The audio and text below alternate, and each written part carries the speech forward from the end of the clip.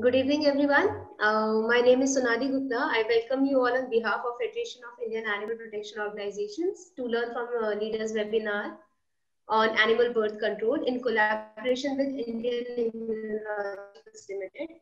FIAP is a collective voice of animal rights in India and is the catalyst that protects the interests of animals on local and national levels through research, education, mobilization, training, and direct action. We are an umbrella organization having 160 member organizations and more than 200 supported organizations and an extensive network of volunteers in the country. The World Health Organization has long recognized that mass destruction of street dogs is an efficient and ineffective method of controlling dog population, and animal birth control is the only scientifically proven method. The Honorable Supreme Court of India ordered the implementation of the animal birth control program to control the population of dogs in India. The court directed all the state governments to implement the ABC Rules 2001 that require stray dogs to be spayed or neutered. This webinar is designed to throw light on the importance and effectiveness of the animal birth control program, implementation of ABC Dogs Rules 2001, and how to establish ABC centers in a district with government assistance. Now, I would like to introduce our esteemed speaker for this webinar, Dr. Ilona Otter. She is a veterinarian who started her career in a mixed animal practice in Finland in 2003 and came to India in 2004 to help a local charity called IPAN with their ABC programs. This work proved to become her passion, and in 2009, she joined WVS, Worldwide Veterinary Service, as the Clinical Director of the WVS International Training Center, empowering and inspiring veterinarians to sterilize and vaccinate dogs. WVS India now runs 2 veterinary surgical training centers that provide much needed skills training in the different aspects of ABC ARV programs for hundreds of veterinarians every year.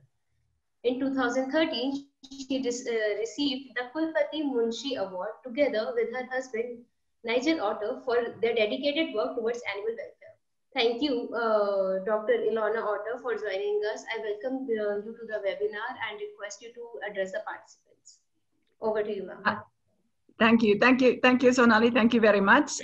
It is a great honor to be talking again in the FIAPO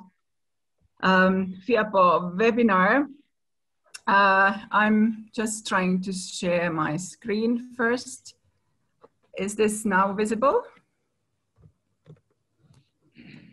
Yes, ma'am, it is visible. Yeah, you're seeing my first slide, right? Okay. So I'll be talking about some of the myths regarding ABC programs, or what I consider as a bit of a myth.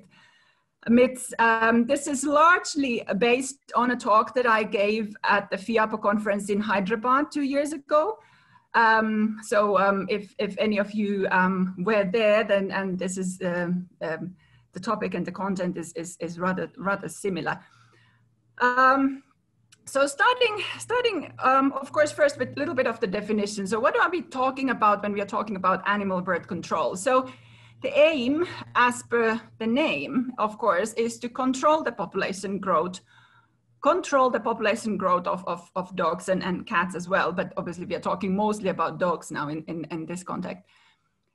So we are controlling the population growth by reducing the number of puppies and kittens that are being born, and therefore eventually reducing the population of free-roaming, ownerless and unwanted dogs and cats. It's important to understand that both owned and ownerless dogs contribute to the birth of unwanted puppies, when dogs are let to roam free and mate and breed, without human intervention there. In rabies endemic areas like India, the control of population turnover is also needed to maintain adequate vaccination coverage. So these are the main aims and objectives that we really have with this animal birth control. So some of the common questions that we get about ABC programs, I'm not going to cover all of them in this talk because the time is short, but I'll just go through a bit of them. And if anybody, I'll go through these questions, and if anybody then has later on, any further questions, then of course I'm available. Anybody can contact me separately and we can discuss these matters more in detail. So whether we are doing ABC surgery as a welfare intervention for individual dogs, or are we doing it as a public health measure? What is aseptic surgery? Can it be done in India? what is normal or sort of acceptable post-operative complication rate, how many days post-operative care is required, how to assess when a dog is ready to be released, and finally, should pregnant dogs be operated? And this is the question I'm going to focus on now today mostly. Starting now a little bit about these APC rules. So APC rules 2001 revised 2010, everybody is aware of these rules, I'm sure. It's really, the acknowledgement of these APC rules in 2001 was a great landmark achievement for the welfare of roaming dogs. So really, all the credit for those people from the animal welfare field who have been involved in drafting and writing and getting these rules accepted. So that's a really great achievement. Now, we often talk about how we have to go by the APC rules, but I just want to bring up one particular paragraph of these rules, which I think we really need to be focusing on. And it is this one. It's a paragraph 5G, and it is relating to the functioning of a local committee set for the implementation of an APC program. It says, keep a watch on the national and international development in the field of research pertaining to street dogs control and management, development of vaccines, and cost-effective methods of sterilization, vaccination, etc. So I find this is really important here because it basically acknowledges the fact that when these rules were written 20 years ago, people could not know what research knows today about dog population management and what methods will be available. So it's really important that when we set rules, we also sort of give ourselves the opportunity to modify our way of action as per the current available best practice, the best practices and the knowledge of the best practices. So now focusing with that thought in mind, that we need to be updating ourselves of the current, whatever are the most updated best practices. I'll get into this question of pregnant dog surgeries. So what does the AWPI SOP actually say? So SOP came out 2009, so 9 years after these APC rules were written. And in the AWPI SOP, there is this page where it says that animal birth control program is the only scientifically proven method to reduce the stray dog population in a city or a town. And this is what Sonali also acknowledged just in the introduction, that APC is scientifically proven as a method to control dog population. So the SOP gives references. Whenever you say that something is scientifically proven, then obviously you need to give references to that. And there are 3 references in the SOP that are particularly related to this claim. And they are these that I have marked here. So there's a WHO technical report, there's an article by Jack Rees and Sunil Chawla from 2006, and there is a special report by the Association of Shelter Veterinarians. So if we go through them one by one, this one is the article published in Vet Record in 2006. And in this article, it says, all fit females were sterilized, including animals more than 3 or 4 months old, pregnant animals and animals in estrus. So it is well-known fact that for APC programs to be successful, they have to be female-focused. And this is very well acknowledged in this Jack Rees' article, which is one of the main scientifically done, one of the main studies that show how spay-neuter programs are reducing dog population, free-roaming dog population. And this is a reference in the AWPI SOP. The next one is the Association of Shelter Veterinarians. This is an American article. And in this one, it says, for animals that are pregnant in estrus or have pyometra, the task force's experience has been that neutering can be performed safely despite these conditions. And the WHO expert consultation on rabies says in chapter 7.4, the rationale is to reduce the dog population turnover as well as the number of dogs susceptible to rabies. So what do we see here? We see that AWPI SOP is very much showing, emphasizing that focusing on females is important. Focusing on females and operating pregnant dogs is recommended in the Rees article. It's proven as safe in the special report, and the WHO report is clear that the idea is to reduce the turnover as effectively as possible. Further on, what the SOP says is that, again, as I've said, as we all know, we have to be focusing on female dogs. If we operate mainly male dogs, we achieve very little, because the remaining males, there will always be some remaining males, they will make the unspayed females pregnant, and you end up having as many puppies as if you did nothing. So it's always the females that we need to be focusing on.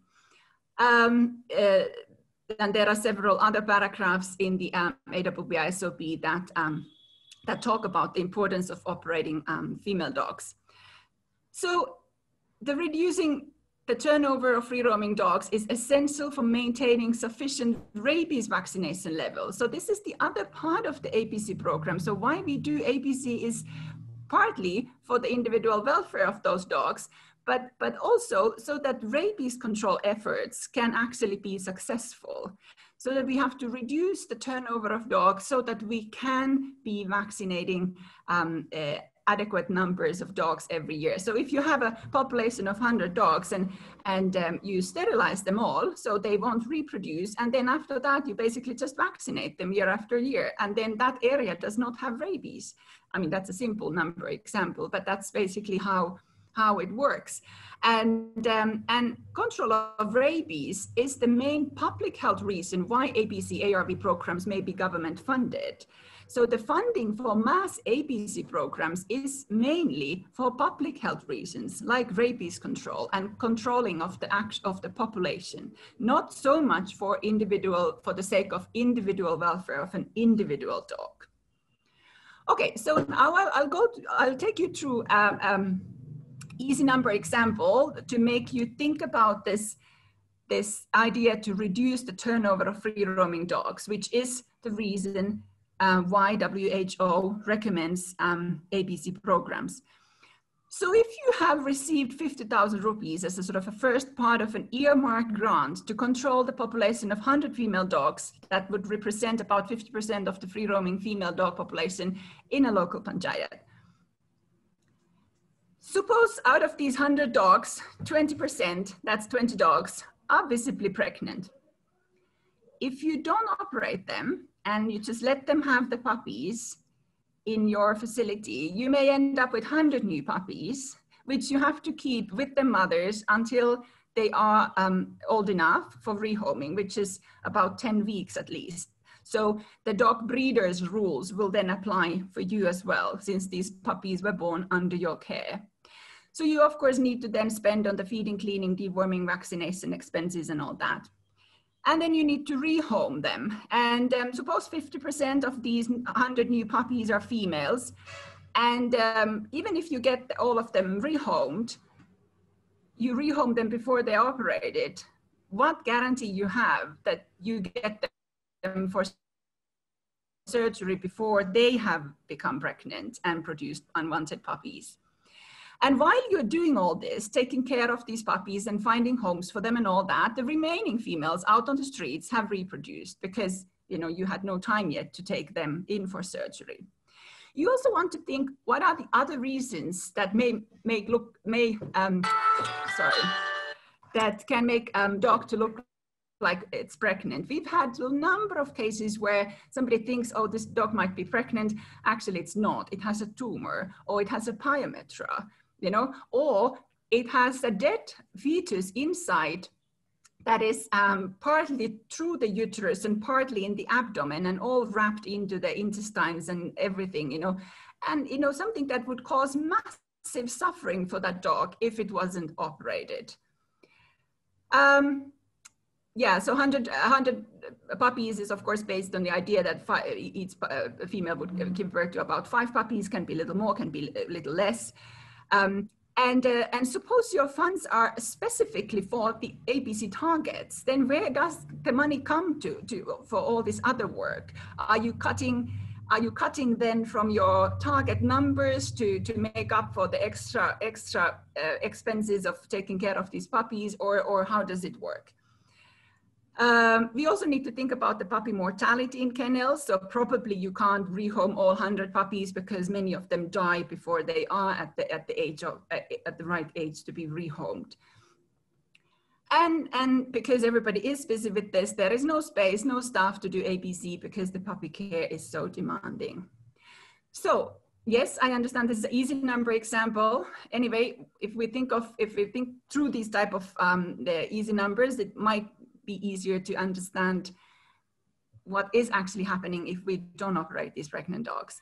So final results. So after 6 months, you've been able to go through 3 cycles like this explained. You have operated 300 females, but you've also given out to the community 200 to 300 new puppies, approximately 50% of them females, and mostly not operated.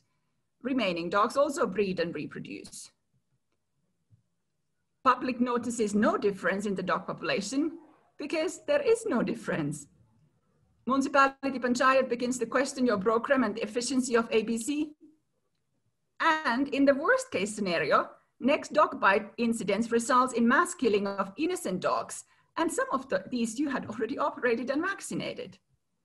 You are unable to stop the killing because you have not shown to be able to provide an alternative. Another example, looking at just 1 day's work. So suppose 15 dogs have been caught, and then 5 are noted as pregnant, and as per then the protocol of the particular center, these are then sent back to the street. So 10 dogs are operated, maybe 5 males, 5 females, but those 5 that were sent back will give birth to puppies, about 30 puppies, you know, within a couple of days or weeks. So you operated 10, but there are 30 more out there basically because of your actions. So what is the closing balance on dog population management of your day's work? Negative. Your work has made no impact. So please understand that there is no scientific evidence that this kind of a program would ever have any impact on dog population control or rabies control.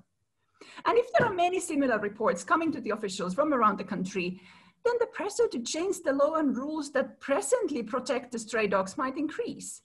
If ABC is not shown to have impact, then suppose these supportive laws will be taken away. So we need to think, who are the ABC rules serving in that case? So rather than losing the ABC rules, should we go for 2020 revision and rephrase or remove the sentence that says not to operate pregnant dogs, especially because it's in a contradiction to the AWPI SOP. So yes, of course, in an ideal world, we can run an effective education program and follow up on adoptions to ensure that all adopted puppies come back for surgery in time. And of course, we can develop our shelter facilities to decrease puppy mortality due to stress and disease transmission because of overcrowding. Although that is in the ideal world, yes, that would be great. But the reality is that funding for sustainable ABC is not easy to get. And there's a need for good spay neuter services all around India. It's a huge need for that. Shelters with great education programs and all the best facilities, they may exist in cities, but not all over India, not in rural areas, not in small towns. And most ABC programs rely on the government funding, which is earmarked so much per dog. And it's just really enough for that, not for additional activities that would happen on the side. So the feedback that I've been getting from the field and from some of our participants regarding this, why some places they object on operating pregnant dogs. The feedback I get, people say that it's because of fear of activists or because they need to up the surgery numbers. You know, it might take, you know, at the same time that you would operate the pregnant dog, you can operate 3 male dogs. So then the surgery numbers at the end of the day look better if there are 3 male dogs done and then the pregnant female was not operated, but sent back to the streets. But this is of course totally crazy and does not support the dog population management objectives at all. Some have said that they're afraid that they would run, that their area would run out of dogs, and therefore they would be out of business. And then people just simply say, oh, because it's against the ABC rules, without actually thinking who these rules are supposed to be serving, and who has written them. The animal welfare people. For whom? To save the innocent, healthy dogs, you know, from these indiscriminate killing missions. So ABC rules has this sentence that irrespective of stage of pregnancy, female dogs should not be operated. Now, this is in entire contradiction to any scientific guidelines and evidence that there is about the success of ABC programs. And it also, if you think of it, any free-roaming female dog about the age of 5 to 6 months is potentially pregnant, you know, probably conceived a few days ago. So this sentence makes entire ABC programs quite impossible if we really follow that. But that is why I said in the beginning, the good thing about the ABC rules is that it has that paragraph about following and updating, following the international development and research, you know, and looking for the more updated ways to do cost-effective spay-neuter. And this is where I think that's what we have to be following ABC rules. And that's what the AWPI SOP is luckily also following. We also, of course, I do respect veterinary surgeons' own ethical views. So in our programs, always, if somebody would have a problem in operating a pregnant dog, they don't need to do that. I haven't ever come across that, any vet having an ethical problem with it, though. But I am open to that for sure. Regardless of these different ethical views, the technical and scientific facts about the need to have a female-focused program for the dog population control to be truly cost-effective, these are facts. So I would like to just sort of leave some discussion points. I'm not sure how much time there is at the moment. I have another topic that I can go through, that is the post-operative care, if there is time for it. But, you know, I would like the audience to think about, you know, if we're thinking of the ethical issues here, not giving the unwanted unborn puppies a right to live is not the only ethical problem here. I know there are ABC programs that do not operate pregnant dogs, but then they euthanize the puppies when they're born. I do think that is an ethical issue as well. I also think it's an ethical issue to use public funds meant for ABC if there is no reduction in the population actually achieved. Because of, as I showed in those easy number examples, if you don't operate those pregnant dogs, they just end up having puppies, and you keep operating and you're never getting anywhere.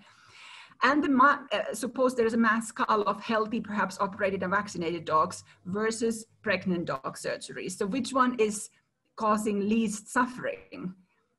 Puppies, unborn puppies are unconscious and already dead with the anesthetics that we use for spay-neuter surgery. So there is really no suffering in that case. There is no suffering, so it's not a welfare issue.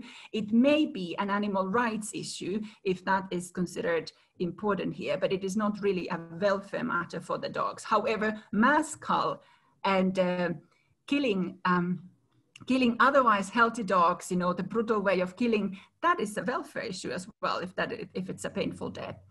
And the mortality rate of rescued puppies in shelters, you know, so that this is more complex question than just to say, oh, we can't operate pregnant dogs because ABC rules say so. If needed, let's work on changing that rule for the benefit of the dogs. So I bring this up here again. So this is the paragraph 5 in the ABC rules. Keep a watch on the national and international development in this research related to ABC programs. And my hope, my suggestion, my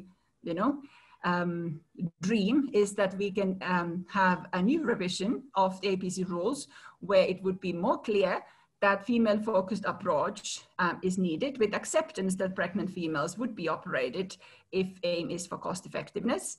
that we would have a systematic area-wise approach rather than haphazard rescue complaint-based, which is at the moment what the APC rules also includes, that it should be complaint-based, which is not necessarily the right way.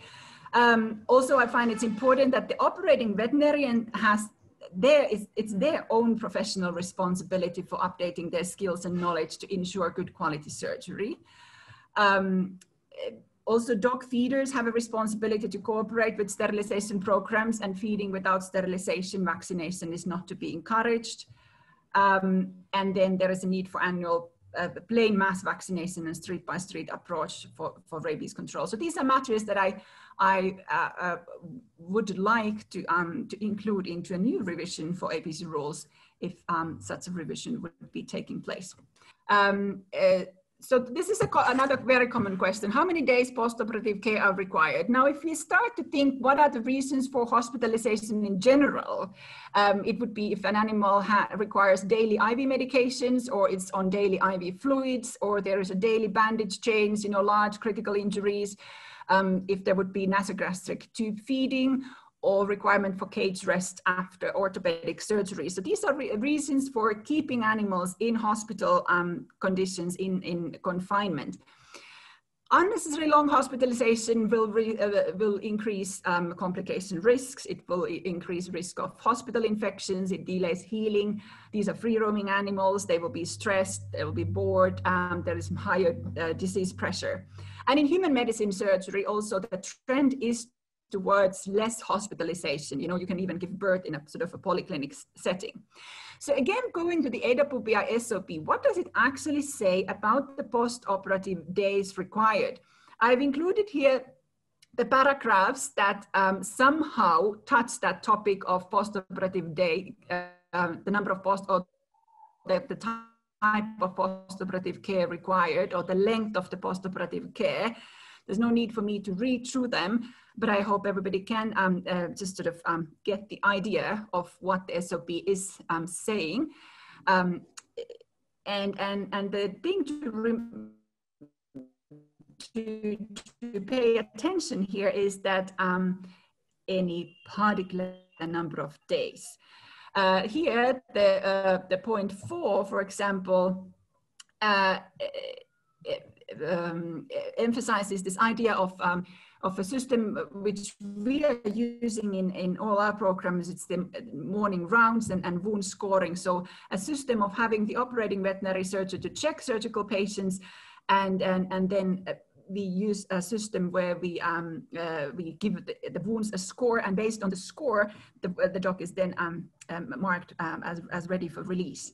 So so this is really important. So the need for daily checkup by a veterinarian, and need for the recording system that can be applied, and our system, we have published it in this article that I have given here reference. It explains through the wound scoring. I will go through this bit more faster since I don't have so much time, but back to this, what AWPI SOP says. So the point 5 refers to situations where external sutures are used. So this is where it says that the dogs are kept until the stitches are removed after 7 days.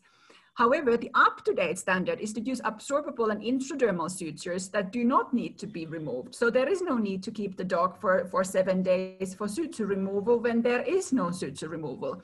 And there is really no other paragraph. So other than what I now showed on those slides, there is no other paragraph in the SOP that would refer to a specific number of days of postoperative care required as a standard. There is some recommendation regarding using postoperative antibiotics for 3 to 5 days, but it also luckily acknowledges that the choice of antibiotics and analgesics is to be decided by the veterinary surgeon. And also, again, we have to understand that there are other sources of information in the world. So as per the international up-to-date guidelines for responsible use of antibiotics, for example, by WHO and SAVA, and the special report by the Association of Shelter Veterinarians, which is referred in the SOP, antibiotics should not be used in procedures like routine spay-neuter surgery. So again, it is not appropriate to keep the dogs for the sake of 5-day antibiotic course after spay-neuter, because you shouldn't be using antibiotics after spay-neuter surgery. It is not good veterinary surgery. So what we need to be, we need to be looking at, what are the low risk of minor surgical site inflammation and postoperatively when released as soon as possible versus the high risk of morbidity and mortality due to distemper and so on when kennelled too long. So our focus should be on quality surgery to minimize all possible surgery-related complications, you know, and so that we can release these dogs as soon as possible. So we shouldn't be we shouldn't be covering up our complication rates by increasing our kenneling times. And we really should be a unified front for the dogs, and we should be promoting high volume, good quality surgery APC programs for birth control. Accept that spay-neuter as a welfare intervention to smaller number of dogs is good. But like I said, understand that wound opening will happen equally in the kennel as well as on the street if the surgery is badly done. Solution is to do better surgery, not increase kenneling times to cover up high complication rates. And here I still want you to sort of show the difference between animal birth control as a population management tool. So it should be female-focused approach, for rabies control. It's a public health intervention, and for such a program, government funding is possible. We can also spay a dog for the individual dog welfare reason. In that case, we are not aiming for changes in the population numbers. We are doing it for individual rescued dogs, for pets, as part of shelter management, for adoptions. We can do it with private fundraising, but these kind of programs are usually not government funded, because they don't have a public health aspect in them. So I think now I'll be slowly running out of my time, but really there is no standard number of days required that would be right in all cases. The influencing factors are the wound score, pain score, any other injuries, other medical conditions that the animal has, and ownership, of course. We have lots of owners bringing their dogs you know, every day for surgery, and they of course also take their dogs the same day. So letting a dog go away from the hospital on the same day is very much possible as long as the owner is there to pick it up. Male or female dog, of course, can also affect a little bit, and if there is any other if there was any complications during the surgery. Also, the catching and release vehicle schedule and logistics is another factor that may influence, you know, the number of days that they end up being in the kennel.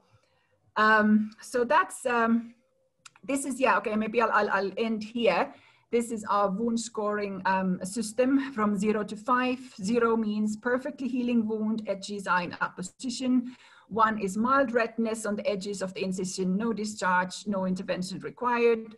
2 is some swelling or discharge, mainly just cleaning of the wound is required, and the dog is not ready for release if it has a score 2. Then we have 3 as partly open skin, and then 4 skin fully open, and so on. So mostly we all our dogs score 0, 1, or 2, sometimes 2, but mostly 0 and 1 on every day that they are with us. Okay, I'll leave it here because otherwise I'm going over time for sure. Thank you. Thank you so much, Dr. Ilona, for informing us on Animal Welfare Board of India's SOP on animal birth control. But it actually says, especially in regards to pregnant and female dogs and young pups, is ABC done for the welfare of the dogs, how it reduces the turnover of free roaming dogs, rabies elimination, public health reasons, and why ABC must be mostly government funded, and you know, who are these rules serving and throwing light on ethical view of ABC towards dogs and public at large, because at times we receive a lot of queries that animals have rights and why are they being sterilized. Whereas at a larger picture, we can figure it out that sterilization of dogs is not only for the welfare of the dogs, but public at large as well.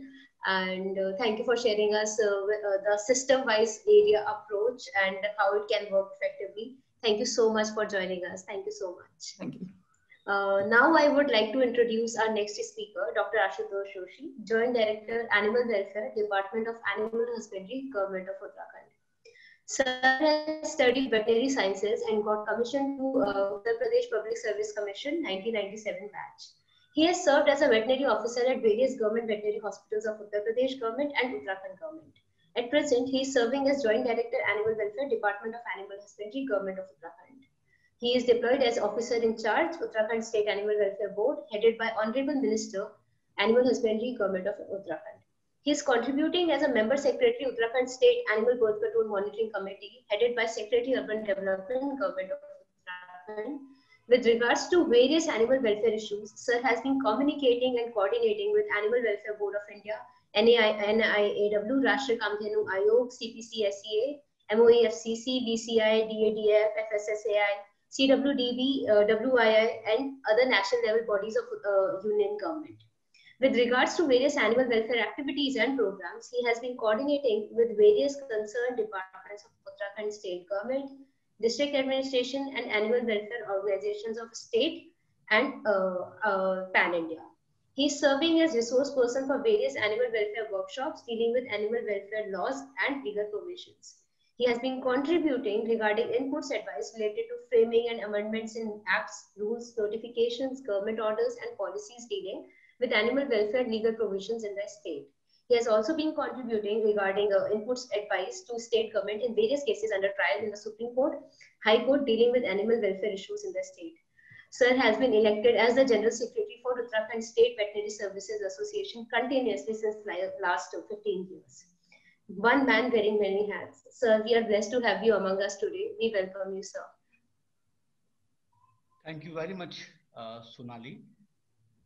Feel so grateful to FIAPO to provide me opportunity to share my inputs on this series of capacity building knowledge sharing webinars which are being organized under the Rabies Free India campaign of Federation of Indian Animal.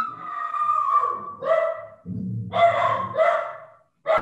than 160 member organizations and 200 supporting organizations like me. My topic for the day that has been allocated to me, that is the establishment of ABC campuses and program implementation as per the ABC Rule 2001. One thing I shall accept, that is a bitter fact, that most of animal welfare programs which are being implemented in our country have come through judicial activism. And once we talk about the judicial activism or the law of the land, we have to have some basic understanding of the law so that we can push for establishment of new ABC campuses in our locality. Let me bring in your information that until the year 2001, under the provision of municipal acts and the Panchayati Raj Act, the local bodies of urban area and the rural area were killing the stray dogs to control the dog bite cases and rabies cases.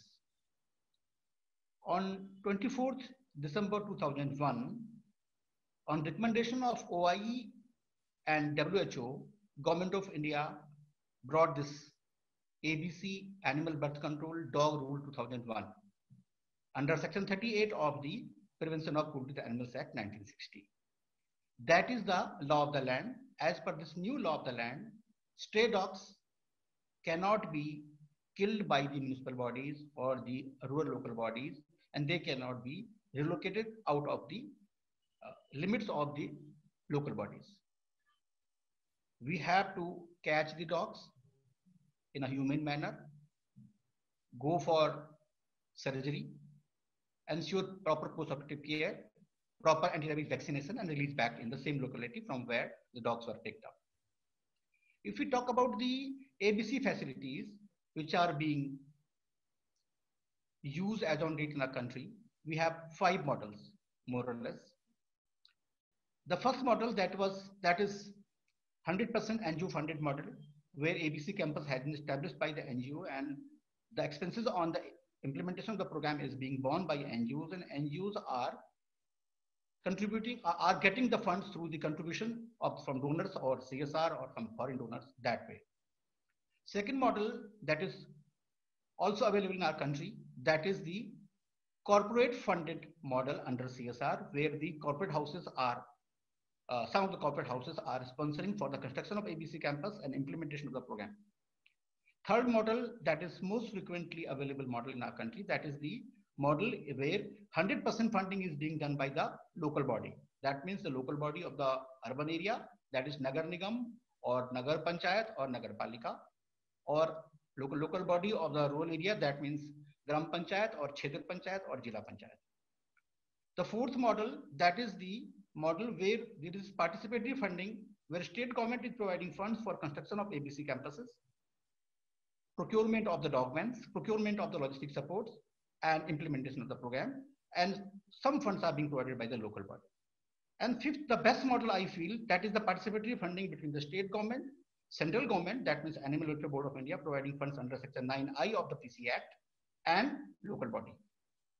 Out of these 5 models, I find that model number 5 is the best model. Initially in our Uttarakhand, we were implementing the program through this model. Now, because of there is lack of funding, funds available with AWBI, we are adopting the 4th model. That is the participatory funding by the state government and the municipal bodies of the state. I find if there are multiple stakeholders, that means central government and state government and the local body, there will be better accountability. There will be better supervision. There will be better assurance of the implementation of the legal provisions. And there will be better availability of funds as well. So I feel that we must promote for the 5th model, or if it is not possible because of lack of funds with AWBI, then the 4th model definitely we must promote. How to promote that I will discuss. If we say that law of the land is to be implemented, law of the land means law that has been designed by Government of India, that is ABC 2001, and the various orders from Honorable High Court and Honorable Supreme Court of India. Those are to be implemented. So just to ensure the implementation of the legal provisions, we must have basic understanding of the judicial system of our country. In our country, we have 3 sorts of court. The apex court is Supreme Court of India. Then we have got high courts at state level in every state, and we have got district courts. In district courts, we have 2 types of courts. First one are the magistrate courts, where we find judicial magistrate or ACGM or chief judicial magistrate.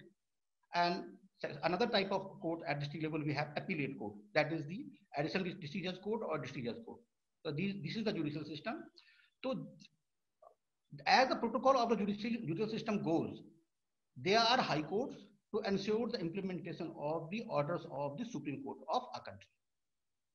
And similarly, there are district courts who often where we can approach for the implementation of the verdict of the Honorable High Court or the higher apex Supreme Court. So this is the system we have available.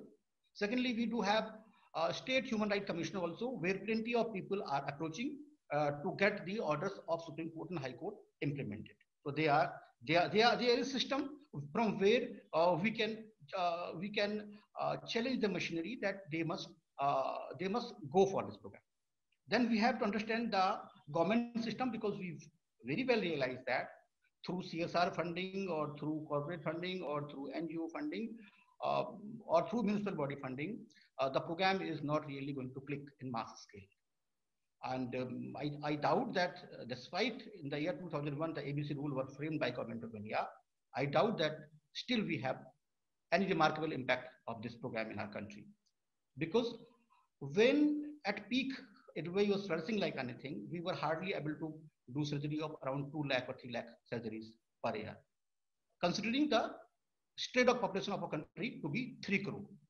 So such a big number of stray dogs, if those are to be covered, definitely state government have to take its part, central government has to take its part, and municipal bodies, they have to take its part. The basics about the government machinery is that we have got union government, that is central government, and parliament. Parliament is providing us the central acts and rules. Then we have got state government and legislative assembly. State government is providing us state acts, and assembly is providing us the state acts, and state government is providing us funds under various ministries for various programs. Then we have got local government, that we say that Nagar Nigam or Nagar Palika or Nagar Panchayat or Jila Panchayat or Chhedak Panchayat or Gram Panchayat. And we have got board of these local government who have got authority to frame the bylaws and provide the funds for various schemes. So this is the government machinery. Then we must have the basic understanding of the law of the land. Law of the land says that the topmost protocol that belongs to the articles under the constitution of our country. Then there is protocol for acts. Under the act, we have got plenty of sections and subsections and clauses and subclauses. Then under the acts, we get some rules. Under the rules, we may get some government policies or government order or government notification by state government or central government, or maybe by local government. Then we have got office orders. The thing is that whenever there is dispute between article, that means Constitution of India, and an act, article or constitution is going to prevail. Whenever there is dispute between act and rule, act is going to prevail. Whenever there is dispute between rule and government order, rule is going to prevail. And whenever there is dispute between government order and the office order, government order is going to prevail. That is the basic protocol of the government machinery that we have to understand. These things are going to come in the picture when we are going to discuss the further slides. Thing is that if we feel keenly that this ABC program must be implemented in every locality of our country, then definitely we have to convince the machinery that why this ABC ARP program must be implemented for stray dog population control. We have to go with the line that it is the law of the land, that is the ABC Dog Rule 2001. We have to comply with the orders of High Courts, State Human Rights Commission and Supreme Court of India. And definitely we have to give our representation to the local body authority, to the state government authorities. And once we give the representation, we can send a copy of our representation to the electronic media or print media or even social media, so that we get good ideas, positive ideas from our fellow friends. Then we have to persuade with the authorities that there has to be some digital system to address the panic because of the dog bite cases and socio-financial impact, the sheer panic in the society and financial losses that government is going to make, country is going to make, the locality is going to make because of these dog bite cases. Because ultimately, whenever there is dog bite, we have to manage it. We have to invest for management of that thing. Now I'll bring a few landmark developments while this implementation of ABC rules came in the picture. In 2008, from Bangalore High Court gave a verdict that Municipal Act is an act and ABC rule is a rule. So whenever we have to see the protocol, act has to prevail over the rule. So act will prevail, Municipal Act will prevail, stray dogs can be killed on mass scale.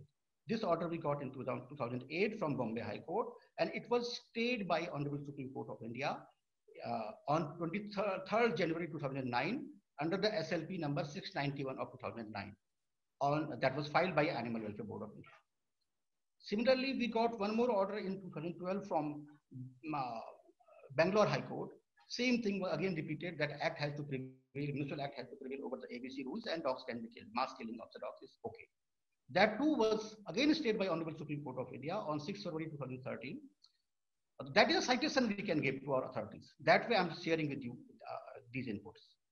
A similar order we got from Shimla High Court, where Honorable High Court of Shimla gave the verdict that all the stray dogs must be relocated out of the limits of Shimla Municipal Corporation. It happened in year 2013, and that order was challenged in Supreme Court under the same SLP number 691. And on 10th May 2013, we got this landmark stay order from Honorable Supreme Court of India that stray dogs can neither be relocated nor be killed under the Municipal Act, and we have to implement the ABC Rule 2013, ABC Rule 2001. This SLP number 691 of 2009 that has been filed by AWI in Supreme Court of India. And in this SLP is the case where somebody loses the case in High Court and appeals in Supreme Court. That is called SLP, Special Leave Petition. In this SLP, we got three beautiful verdicts, beautiful interim orders from Honorable Supreme Court of India. On 18th November 2015, we got a landmark direction from Honorable Supreme Court of India that central legal provision will prevail over state legal provision. Since Municipal Act is a state act that has been passed by the State Legislative Assembly, that by state government. And this ABC Rule 2001 has been framed by Government of India, that is the Union Government, under a central act, that is the PC Act, Prevention of Cruelty to Animals Act 1960. The central legal provision will prevail over the state legal provision. Okay, so now that is the law of the land. That, and one more thing, very, very peculiar thing that has been given by Honorable Supreme Court, that no High Court will pass any orders relating to ABC rules, killing of the stray dogs in mass scale or mass scale relocation of the dogs. We have to go by the ABC Rule 2001. Then Honorable Supreme Court gave interim order that every municipal body or local body they have to frame a committee under Rule 4 of the ABC Rule for the implementation of the program. They have to provide ABC campus. It is their sacrosanct duty. They have to provide dog vans, and they have to provide all the infrastructure and the logistic supports, and they have to implement the program. There were few state governments who were not at all keen to go for implementation of this program, and who were not very well convinced with this ABC rules, and who were saying that we have got shortage of funds. So they were saying that we are not in position to implement the program. The Honorable Supreme Court gave in this order of 18th November 2015, gave this direction that you have to tell us the number of dog bite cases in the year 2014-15 and what efforts you have made. So this is a very peculiar line, that if we can work out the number of dog bite cases in the last financial year in a particular state or particular district, definitely we can say this was the number of dog bite cases, this was the amount we have invested on the vaccines, on the logistics, on the management of the panic, and this was the dog bite cases in the animals. This was the mortality in the animals and human beings. And this much loss we have already occurred, and we must have some digital system to address this problem. So that way we have to pursue with the authorities. Then Honorable Supreme Court of India gave one more interim order on 9th March 2016.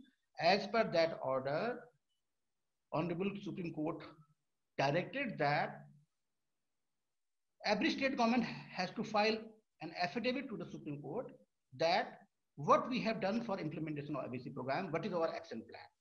And in the same order, Honorable Supreme Court gave directions to Animal Welfare Board of India to frame module for program implementation through active participation and communication and discussion with the state government authorities and union government authorities.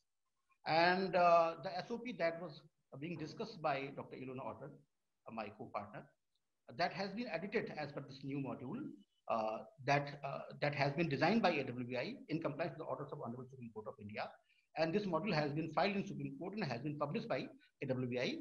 It has got slight differences, slight editing, and showing the version of state governments as well and central governments as well, how the program should be implemented. On 17th November 2016, Honorable Supreme Court gave this verdict that there has to be a central ABC monitoring committee under the union government. There has to be a state ABC monitoring committee under the state government, and there has to be local body level monitoring committee as per Rule 4 of the ABC rules. And all the concerned departmental officers are to be included in these bodies. That means Ministry of Urban Development, Ministry of Rural Development and Panchayat Raj, Ministry of Health and Family Welfare for Humans, Ministry of Animal Husbandry and Dairying, and Animal Welfare Board of India, State Animal Welfare Board and District SPCs, of course. So they have to play their role for the constitution of these ABC monitoring committee at apex level, national level, at state level, and at district level. At national level, we have yet to get that central monitoring committee that has been prescribed in the module designed by AWI. But yes, in Uttarakhand and in plenty of other states, I think in Jharkhand, I think in UP or in Haryana, in 4 or 5 states, definitely we have state ABC monitoring committee that is being chaired by the Secretary Urban Development of the state government of the concerned state. We do have a similar state ABC monitoring committee in our state. In the meanwhile, we got one more verdict from Honorable High Court of Nainital, that is the state High Court. And as per that order of 4th March 2014, Honorable High Court of Nainital gave a verdict that Secretary Urban Development department has to make regular budgetary provision for the implementation of the ABC program. State government has to provide funds for construction of ABC campuses. We have to train our staff, provide dog vans, provide logistic support, and we have not to go for any sort of mass killing or relocation of the feral dogs.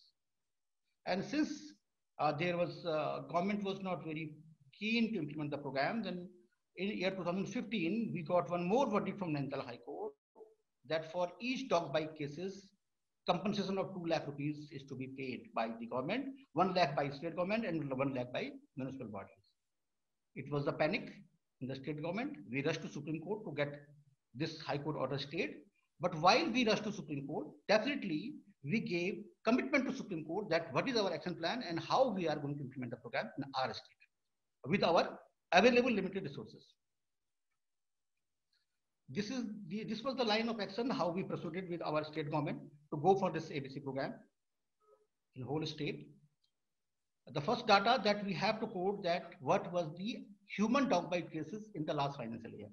In the year 2014-15, we informed to Honorable Supreme Court of India that there were 49,000 human dog bite cases. There were no deaths in human beings because of rabies. And Data and Husbandry, he reported that there were 7,052 animal dog bite cases. And there was death of 45 animals in the financial year. And for pre-bite anti-rabies vaccination, our total vaccination was 17,545 in the financial year 2014-15. So that way we were able to convince to our state government authorities that already we are bearing with the financial expenditure on purchase of anti-rabies vaccination, that is rupees 5 crore rupees. That means 50 million. And plus we are doing expenditure on logistics for these vaccines, refrigerators, vans and staff. Plus we are bearing losses of the animals and we are bearing with the panic created because of the dog bite cases in the animals and human beings. So already we are making heavy investment and we have to bear with this expenditure forever. This is never going to stop. If we go for systematic implementation of ABC program, maybe after 20 years or 25 years or 30 years, when we will be able to cover all the municipal bodies in the whole state, maybe thereafter we may not have the dog bite cases or rabies cases and we may be able to control the stray dog population. This is the data of 2006-7. That is the national data. Annual dog bite cases as reported by WHO is 19,000. 35% of the worldwide zoonotic death cases were because of rabies, 10th most common cause of death. Annual dog bite cases in our country were around 18 lakh. And there was annual expenditure of 300 crore rupees. As I accepted that our expenditure was coming around 7 or 8, that was the expenditure load that was coming on our state government. Ultimately, state government was bearing that is around 7 or 8 crore rupees, but national expenditure was coming around 300 crore rupees for management of the dog bite cases and anti-rabies vaccination protocols. So in our country, in the year 2006-7, we had 2.7 crore stray dogs. As on date, we have got more than 3 crore stray dogs. We have to persuade with our authorities that why there is keen biting temperament amongst the dogs. We have to tell them that there is hormonal impact. In the breeding season, definitely male dogs are going to go more aggressive because they have to chase and compete for the mating with the females, and they have to leave their locality. And once they leave their locality, dog fight has to be theirs. There has to be more stress, there has to be more dog bite cases. Similarly, in the case of females, after the whelping, after the pupping, every female, either human female or a bitch, she's going to have immense feelings of maternity because of that hormone prolactin. And just to protect her puppies from invaders, she is going to attempt for dog bite. Even in the case of pet species, they also sometimes attempt to bite their owners to save their puppies. It is quite common. If we go for mass sterilization of the male dogs and female dogs, definitely there will be hormonal impact. There will be less cases of dog bite cases because female won't get pregnant.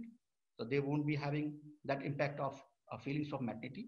And males shall go docile, as it happens in the case of bulls also. Once we slice it, it becomes oxen, and those are less aggressive. Similarly, while if you go for mass relocation or killing of the dogs, definitely dogs are going to have immense fright, anger, and excitement, and every animal feels very keen to save its life, and definitely they are going to retaliate. They are going to be more cases of dog bites, and in some cases, some dogs are very smart, and municipal bodies are not able to kill them. They are going to have special type of feelings for the human beings, and they are going to definitely bite. So that we have to accept that all the dog bite cases are not because of stray dogs. 70% of the dog bite cases are because of the pet dogs. The thing is that we have to persuade with them, and we have to tell them that number of stray dogs is increasing in a very high number because of the unwanted pregnancy of the female pets. That means there has to be responsible pet ownership on the part of the pet owners. They must get their dogs, their females, their males sliced. If they are not going to get work as breeder, they are not willing to get registered as under dog breeding rules 2017. Secondly, heavy whelping of the stray bitches, that is also contributing for the immense increase in the stray dog population. So mass killing is not at all going to be helpful. That we have to convince our authorities. We have done it, because if we go for mass killing, it leads to better availability of the food and shelter and all sort of protein, carbohydrate, fats, vitamins, and there is going to be better availability of the nutrients, and there will be better management of the pregnancy in the stray bitches. So mass killing, if you go for mass killing, they will get better feed. So again, the population will come to the same number. And if we go for mass killing, definitely the dogs are going to get replaced by from the dogs of the nearby vicinity. So we have to persuade the authorities that mass killing is not at all going to be successful. We have shared this example of Chennai. We have shared this example of Australia and Kathmandu. All we know. And then finally, this was the conclusion of our inputs to the authorities, that the ABC rule has been designed as per the WHO and OIE recommendation. That is the human, scientific, and practical solution for the problem. That is the law of the land that has been ordered by the Honorable Supreme Court of India and Honorable High Court of India. And in the light of Article 51AG of our Constitution of India, we have to be kind to all the creatures in our ecosystem, and we have to coexist together. So we have to go for this human, scientific manner and go for zero rabies and lesser conflicts between dog and animals, and have a safer city. So that way, we have to adopt the policy. Our persuasions were accepted by the state government. State government approved SND, that is Sanction of New Demand Head. Actually, what happens in state government authorities, from Directorate of the Urban Development, the proposal has to go to the state government, that is Secretary of Urban Development. Then in the office of Secretary, in the Directorate, we have got officers of plenty of rank. We have got Assistant Director, we have got Deputy Director, we have got Joint Director, we have got Additional Director, we have got Director. Then Director is going to recommend the file to Secretary of Urban Development. Then in Secretariat, we have got Secretary, then we have got Additional Secretary, then Joint Secretary, then Deputy Secretary, then Under Secretary, then Section Officer, then Review Officer, then ARO. All these people are going to vet our file. Then it is going to go to the Finance Ministry. Then Finance Ministry, again the same setup of officers is there, Secretary is there, Additional Secretary, Joint Secretary, Additional Secretary, Under Secretary, SO, RO, that is going to happen. And once it is approved by the Finance Ministry, then it is going to go to the Cabinet. From the Cabinet, it is going to go to the Legislative Assembly. From Legislative Assembly, we are going to get the Sanction of New Demand Head approved by the state government budget. So that, yes, in Uttarakhand, in the year 2016, for the first time, we got SND booked for the first time. Once the SND is booked by in the state government through the Legislative Assembly by the Finance Ministry, it is forever. Usually, such SNDs, once they are booked, they continue in the coming financial years. Then, as it was directed by Supreme Court of India, we framed our State ABC Monitoring Committee that is being chaired by Secretary of Development. We have got Additional Secretary of Finance in that committee, Additional Secretary president in that committee. I'm serving as member secretary for the State ABC Monitoring Committee. We have got municipal commissioners of all the 8 municipal corporations in Uttarakhand and district headquarter municipality EOs as member, and 1 AWA member nominee can also be a member in our State ABC Monitoring Committee. And since Mrs. Gauri Maliki was petitioner against us in Honorable Nainital High Court, and she is intervener in this SLP number 691 that is being heard by Honorable Supreme Court of India, and we are getting interim orders from Honorable Supreme Court of India, and that is still under the process at the level of Supreme Court. So just to provide fair enough opportunity to the petitioner come intervener, Gauri Maliki has also been included in our State ABC Monitoring Committee. This is the plan that we have, action plan that we have submitted in the Supreme Court of India, that we are going to implement this program in the phase-wise manner. In first phase, we are going to cover the 3 municipal bodies, that is Dehradun, Mussoorie, and Nainital. In second phase, we are going to cover the 5 municipal corporations, and in third phase, we are going to cover the district headquarter municipal bodies. And in the plain area, as it has been recommended in the module designed by AWBI, submitted to the Supreme Court of India, in a radius of 50 kilometers in the plain area, we are going to have 1 ABC campus, and in the hilly region, in the radius of 25 kilometers, we have to go for 1 ABC campus. Then this way we have to move forward. As I was saying, that the 5th model that says that participatory funding by Government of India and state government and municipal body. Initially, when in the year 2016, we went for tripartite MOU with Animal Welfare Board of India, state government and local body. Now AWBI doesn't have funds. So now we are not going for this tripartite MOU with AWBI.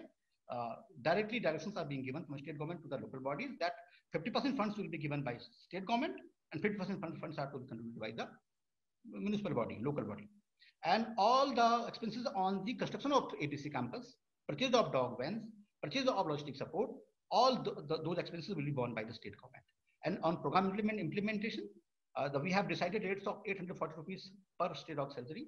Out of that 840 rupees, 429 rupees will be contributed by the state government and 411 rupees are being contributed by the urban local body. So that is our model. We have constituted Street Dog Birth Control Society in every municipal body where we are implementing the program. We have constructed ABC campuses in the first phase, and in second phase also at 3 places our ABC campus is likely to get completed within 2 or 3 months. Then we have, in the first phase, we have done selection of expert program implementation organization, that is the NGO, who are going to implement the program for us, who are going to conduct ABC surgeries, mass catching and release of the stray dogs. The NGO that we have selected through national bidding, that is HSI India, Human Society International India, that is providing training to our local government veterinary doctors, training to our dog catching staff, and implementing the program for us, managing the dog bite cases for us, managing the venereal tumor cases for us. So that MOU we have done with that EPIO, and now we have started implementation of the program. I will not go in detail. In 20th August 2016, for the first time, that was our ABC campus at Dehradun. That was inaugurated by Mrs. Menaka Gandhi ji. She was minister at that time in Government of India. And our urban development minister was there, and mayor of Dehradun was there. So that was inaugurated.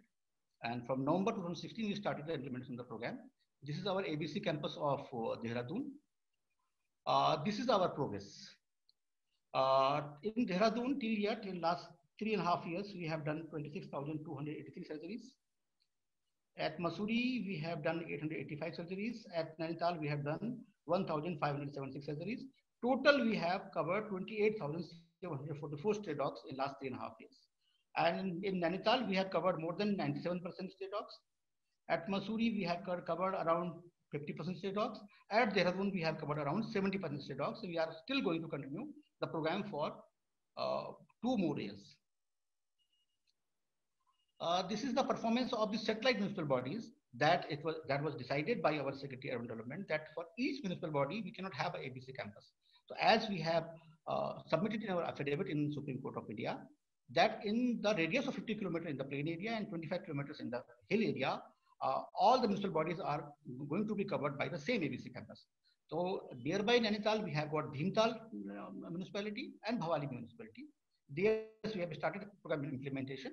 And yes, we have covered around 30 or 40% stray dogs. Then we are going to cover municipality of Doiwala, municipality of Bharbatpur, municipality of Vikasnagar also, we have yet to start the program from our ABC campus at Dehradun. Then at Almora also, we have done more than 600 surgeries, and our target population is that is around 50% we have covered. Similarly, at New Tehri town also, we have done this. These are our 5 municipal bodies of the second phase, that is the Municipal Corporation of Haridwar, Municipal Corporation of Roorkee, Municipal Corporation of Rudurpur, Municipal Corporation of Kashipur, and Municipal Corporation of Haldwani. So out of these 5 places, at Haridwar, at Rudurpur, and at Haldwani, our ABC campus is more or less complete. Construction of ABC campus is more or less complete. Soon we are going to purchase the dog vans and purchase the logistic support.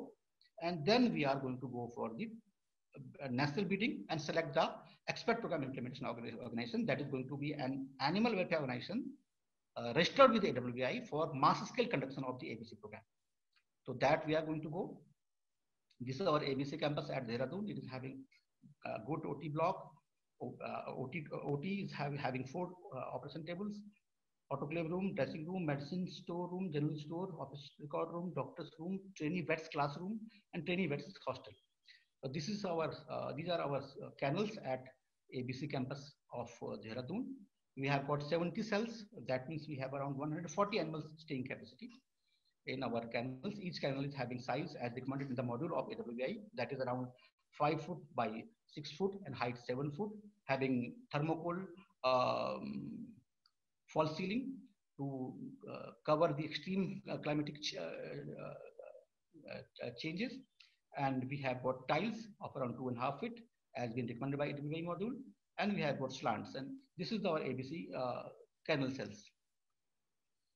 We are training our veterinary doctors. We have trained our, till yet we have trained our 106 veterinary doctors of animal department through the same EPIO, that is HSI India, because we feel that this NGO is not going to continue with us for life.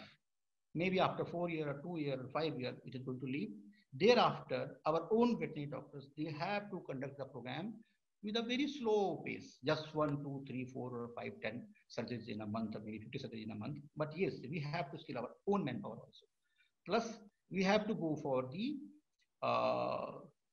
mass scale surgeries of the pet bitches as well, pet dogs as well. So that order has been issued by our Secretary of Environment, Government of Uttarakhand, that all the municipal bodies who have undergoing this ABC program from last 3.5 years, they have now to go for providing the mass scale ABC surgery for the pet dogs as well. So that we have responsible pet owners and we have controlled pet dog population, so that unwanted pregnancy of the pet dogs doesn't contribute to the stray dog population in our state. That this is our ABC campus of Mussoorie. This is our ABC campus of Nainital. This is our ABC campus of Almora. These are our dog vans. All you people are very well aware about this. This is the care. You people are well aware about this. I will not take too much time. These are the male organs after surgery and female organs, both you can see in the slide. This is our operation table, and this is the organ count being done by in the presence of a member Animal Welfare Board of India. He is Dr. R.S. Chauhan. I'm member secretary for the state ABC monitoring committee plus officer in charge for the state Animal Welfare Board.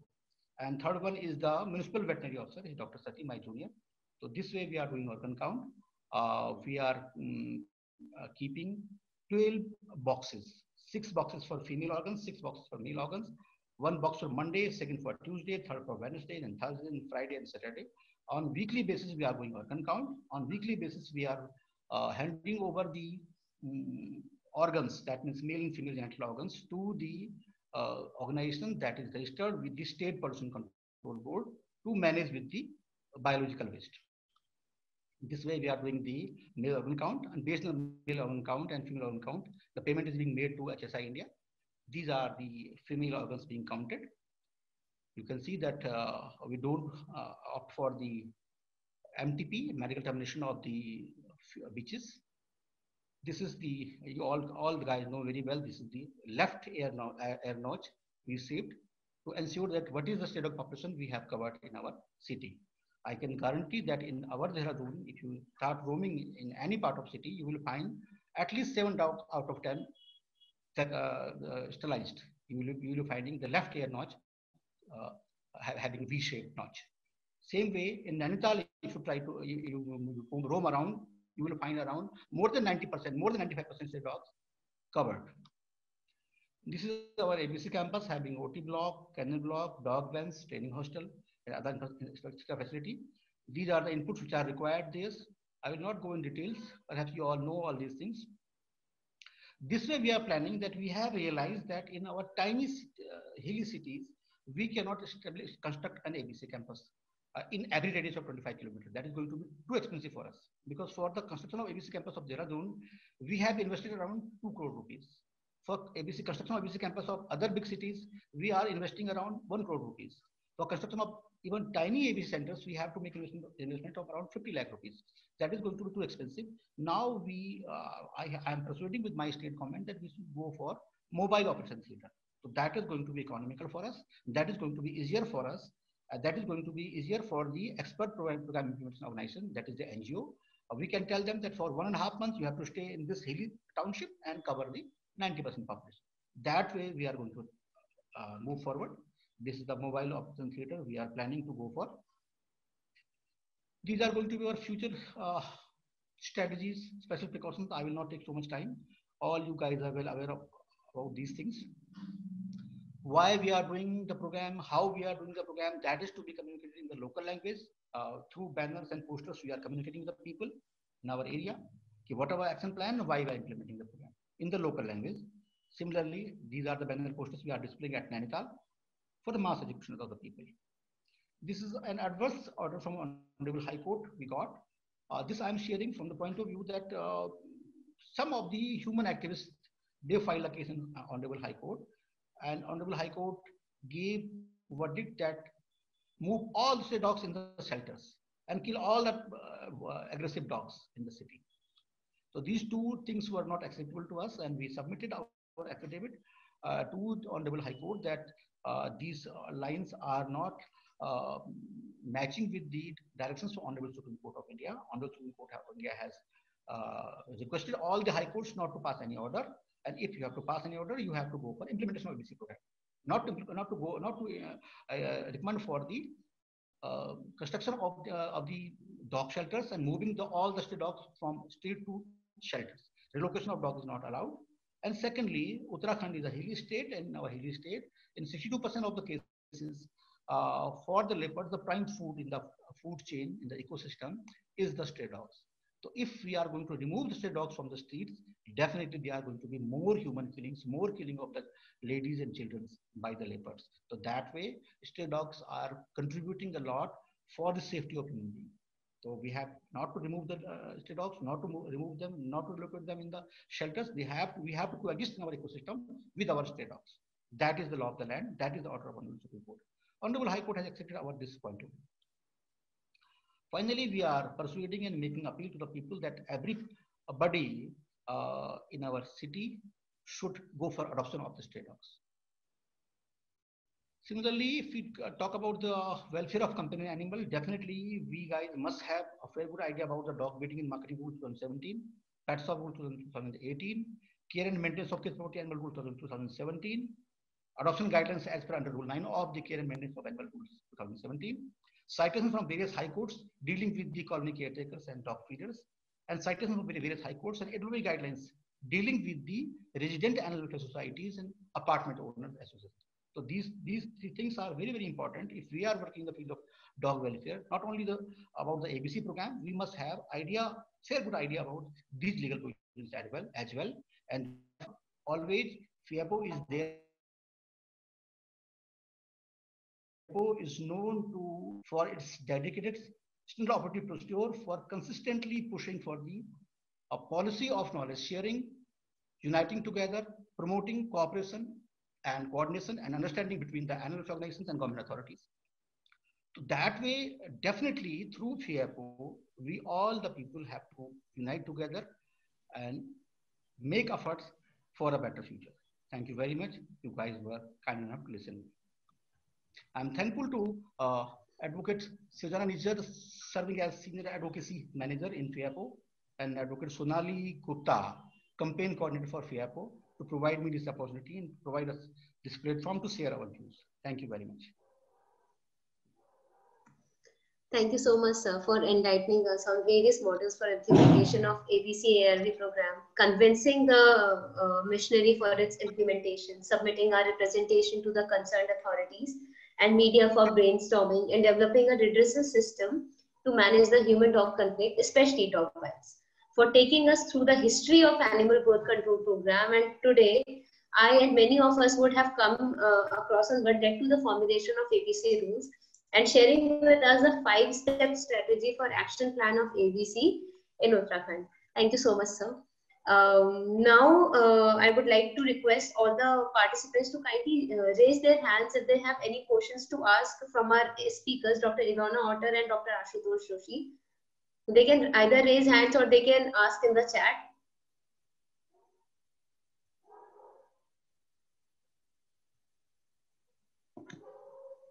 I guess the session was really good that nobody has any questions. That is not a good sign. Yeah, let it be. We are a team together and we'll make a very good team. So we have someone over here. Hello. Hi, Shri. Yeah, hi. Thanks, Sonali. And thanks for the talk, Dr. Joshi. One question I had to ask you was how good is responsible pet ownership? I mean, dog ownership practices in Uttarakhand right now. In the sense, what proportion of dog owners get their dogs vaccinated or keep them confined all the time? Because as you mentioned, a lot of problems are caused by own dogs themselves. So I was just wondering what the level of compliance to dog ownership rules is right now. One thing I'll relish to share here is that basically our India is basically cow loving country. The essence of animal welfare in our country that rotates around cow. Dog welfare is quite a new subject for Uttarakhand and for our country as well. In 2001, we got this landmark rule framed by Government of India. In 2017, we got one more beautiful rule framed by Government of India, that is dog beating rule from 2017. Then in 2018, we got this pet shop rules. So these legal provisions are quite new. So far as regular vaccination and deworming and taking care of the dog is concerned, definitely pet owners are definitely very, very much attentive about. But going for sterilization of the ABC surgery of the pet dogs, that is not a very common practice, because neither they were very well aware that if they are going for dog breeding, they have to get registered with the state animal welfare board under the dog breeding rules. That the law of the land says. It is a new law. So that way awareness has yet to come. But yes, we have to keep pushing. We have to keep pushing that breeding dogs at our home is not a very good practice until we are registered with state animal welfare board and we are aware about the protocols to be followed. So definitely that is a new thing. But yes, so far as vaccination, deworming, treatment, care, that is a culture. I accept it. And so, if I could ask another question in that case, as a continuation of that, if, to your knowledge, you're saying that because vaccination practices are actually quite good in Uttarakhand, do you know what the rabies burden is in Uttarakhand, in animals and in humans? Or is it well recorded, or do you actually know that the number of cases are actually quite low? One thing that we have to accept that there is wide gap between the data accepted by Health Ministry Government of India and the data being quoted by WHO. Okay, WHO says that every year in our country suffers around 20,000 dog bite cases, 20,000 rabies cases in our country. There are around 55,000 rabies cases across the globe, out of which 20,000 rabies cases are in India. That is the data of WHO. And our health ministry says it is hardly 200. The basic reason between this much gap is that I feel that in every district of our country, we have got a rabies unit, district headquarters hospital. The rabies unit is having a separate room for the patient having rabies. Once the patient is declared to have rabies, most of such cases, they run away from the hospital. And such cases are called LAMA cases, loss against medical advice. Okay. So they just go back to their home and they feel that if they have to die, it is for sure. They will die at their residence itself, and they will try to fulfill their last wish, marriage of their son, marriage of their. I'll accept in the year 2013 and 14, one of my class peon, he died because of rabies. He was a peon at government veterinary hospital. It happens, but he also died as a lama case. So what government of India, government feels, if a patient is dying because of rabies at the hospital, that will accept his death because of rabies. If it is a lama case, how can we say that patient has died? So that is the reason that there is a gap. But if we go for lama cases, definitely lama cases has to be there. But in the year 2014-15, Director General Health Government of Uttarakhand has informed us that there was no death because of rabies in that finance. That is this. But yes, 49,000 dog bite cases were there. That is the fact we have to accept. Okay, thank you, Dr. Joshi. Hello. Ajit, hi. Hello. Hi, Ajit. Hi, You hi, are hi, audible, everyone. Ajit. Yeah, okay. I have actually I have many questions, but one main question I'd like to ask is all the rules and laws we've discussed so far, does it only apply to dogs or for cats as well? I know it's a very basic question, but still, I'm just curious. For cats, recently in 2018, we got Pet Shop Rule 2018. That rule covers all the pet animals, including cat, hamster, rat, even puppies also. But this ABC 2001, that is under the evaluation at the level of India, that is only for dogs. That is called Animal Birth Control Dog Rule 2001. That is going to address basically state of problem of the country. That is the okay. So the thing is, in my village, I'm from Udupi, Karnataka, and in my locality is Brahmavara, and I was planning to approach my panchayat regarding ABC. So the thing is, I had before this session I had no idea, but now I have. I got some ideas, but yeah, I wanted to ask like, if I'm approaching the panchayat regarding ABC, can I also try to include cats like along with dogs? Just like about the funding. So far as the stray animals are covered, municipal body. Okay. No. See, actually, there are people who abandon the kittens as well. That is the like in villages in a lot of the villages in my place at least. Along with dogs, they abandon kittens as well. That is the main problem. That is why I had this question. The thing is that as per the law of the land, every owner has got authority to make decision about his animal. The stray animals, they belong to the ecosystem, and the ecosystem is owned by the local bodies. That means municipal bodies or the panchayat. So they can make their panchayat or the nagarpalika or municipality, they can make decision that if are they going to opt for a stray stray cat surgery or not. If they feel, definitely they can. Nobody is going to object. Nobody can block them. Okay. Thank you. And I can get your and another guest's contact details, right? In case I have any questions. Like you can always approach me through Sonal in Singapore. Okay. Yes, we are a team. Okay. Yeah. Thank you. Thank you so much. much. Share my email ID and phone number to sir. He is Mr. Ajit Kateria. Please share. Yeah. Thank you. Yes, thank sir. you, sir. In between, just an announcement, those of you who have not registered and directly joined in this webinar through Zoom, they can mail me their queries at sonali@fiapo.org and I can respond to that. Okay. So if you need any information from Dr. Ilona Otter or from Dr. Ashutosh Joshi, you can contact me and I can provide you that information. Definitely. I have also messaged my mail ID in the chat box. Yeah. Okay. One more way may be there that you can type Uttarakhand Animal Welfare Board on Google and you can get my website. Or you can type Animal Welfare Board of India on Google and you can get their website. And plenty of information are available on these government sites. That is it. Yes. Okay. Okay. I have messaged sir's mail ID as well.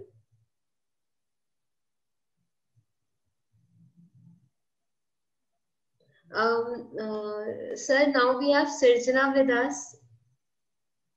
Hello, Sirjana. I'm so much thankful. Sirjana, you have to unmute yourself. Yes, yes. Hello, Joshi sir. Hello. So long to see you. So long to see you. Sirjana is very close friend since her group's days. And since 2013, we were struggling in the Kedarnath disaster that we suffered in Uttarakhand. Since that time, we are working together. Yes, very much, Sirjana. You are doing very well at FIAPO and organizing these workshops in a wonderful manner. Thank you, sir. And your support and knowledge is, really deep, and we always appreciate.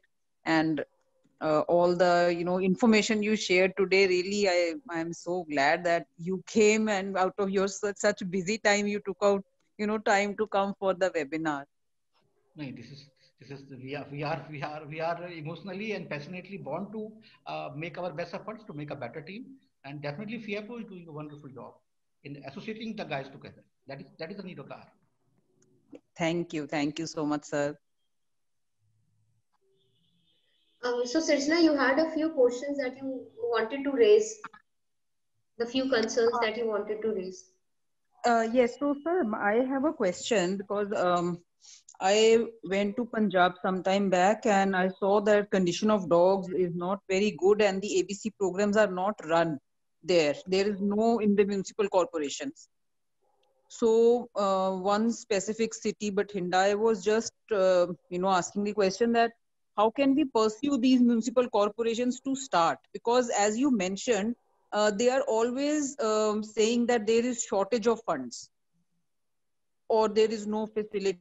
So all these excuses are there. So how can we, really push them? Sirjana, one thing that we have to accept that things doesn't happen as fast as we expect or as we dream. In our Uttarakhand also, we were struggling since 2008 to 2014. It was a struggle of 6 years, and there was so much judicial activism by plenty of judicial activists, particularly Gauri Maliki and her team. They had been keeping on persuading, pushing, and slowly and gradually we were able to persuade through the authorities. But yes, I feel you must stress for constitution of state ABC monitoring committee. Once state ABC monitoring committee gets constituted, Secretary of Development is the boss for all the municipal commissioners plus all the executive officers of all the municipal bodies of both the state. So once their ultimate boss, who is going to finalize their annual CR and who is going to finalize their annual transfer posting as well, once he is going to ask, it is not that easy for the authorities, municipal body authorities, to overlook the directions. So that way, first thing that you must push, we all must push, that we must have a state ABC monitoring committee. And then once we get the state ABC monitoring committee, then we can keep on pushing through this line of action, through this way, that this ABC program should be accepted by the state government as a state policy. Okay. Sir, on similar lines, we also have one question wherein somebody has asked, can we include Nagar Nigam of Ramnagar too in ABC program? Ramnagar is not a Nagar Nigam. Ramnagar is a Nagar Palika.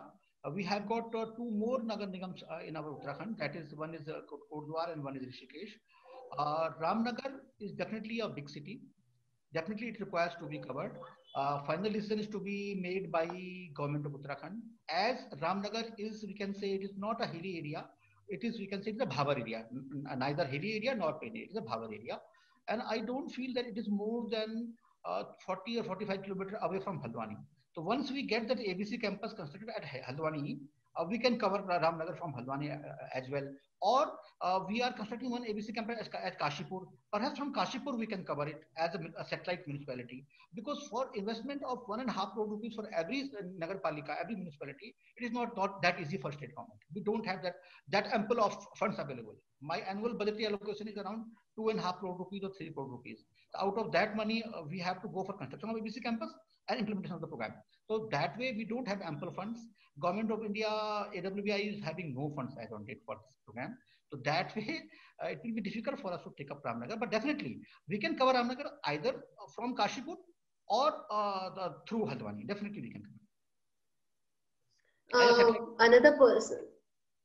Sir, another person has asked that she has been trying to set up ABC program in the municipality of Shirdi, but from the last 6 years, the department is ignoring them, and she also tried to seek help from Sai Baba temple, but nothing has happened from the last 6 years. So she's seeking some suggestions. How should she approach the authorities for establishing the ABC program? The facility center. There are 2-3 ways. Once, as on date, we have got citations of Honorable Supreme Court of India. Citations of orders from Honorable Supreme Court of India. If she is mighty enough, she can file a case in High Court, or even she can file a case in State Human Rights Commission.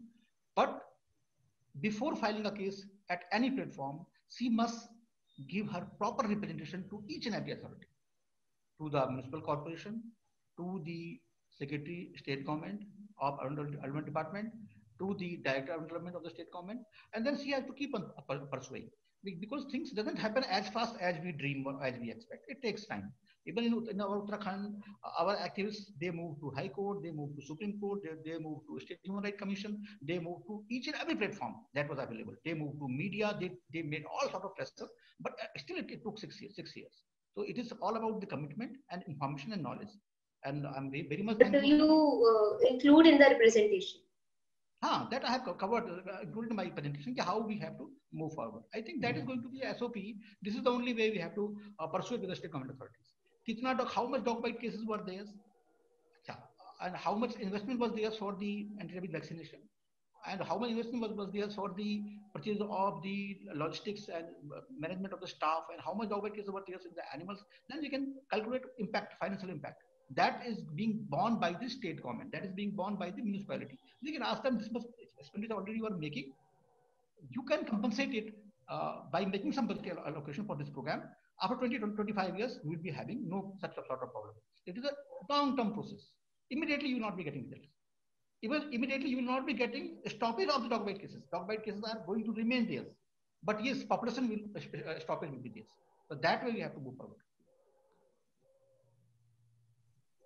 There is another question. Sir, is there any other? Okay. Sonali, there is a question. What is the appropriate age and weight of a dog puppy fit for surgery? Dr. Ilona can cover it better. Dr. Ilona, it is your question. Ilona?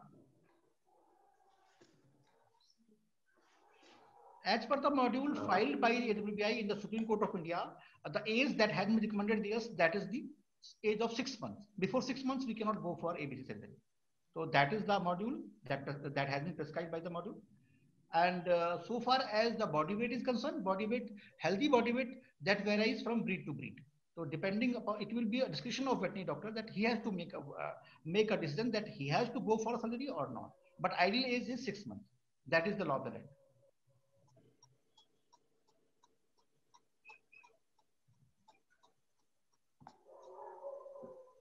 How can we access? Okay. So, sir, I have one question. So, many times we receive queries such as Nagar Nigam took the dogs, and when the dogs were dropped back in the same location, तब उन dogs की जो physical condition थी, they were not healthy, and in a few days some of the dogs died as well. तो ऐसे cases में क्या कर सकते हैं? Like, is it because of the way the dogs were sterilized, or it can be after postpartum surgery, post surgery? तो क्या चीज है ये जब बहुत सारे dogs after the surgery उनकी death हो जाती है? that you have to accept that skill of a veterinary surgeon doing mass scale surgery is really very important. Passion and dedication of the animal organization is also very, very important. And that is the reason how we caught the dog, how we handled the dog, how we went for surgery, how we went for post-operative care, how we released the dog in the same locality from where it was picked.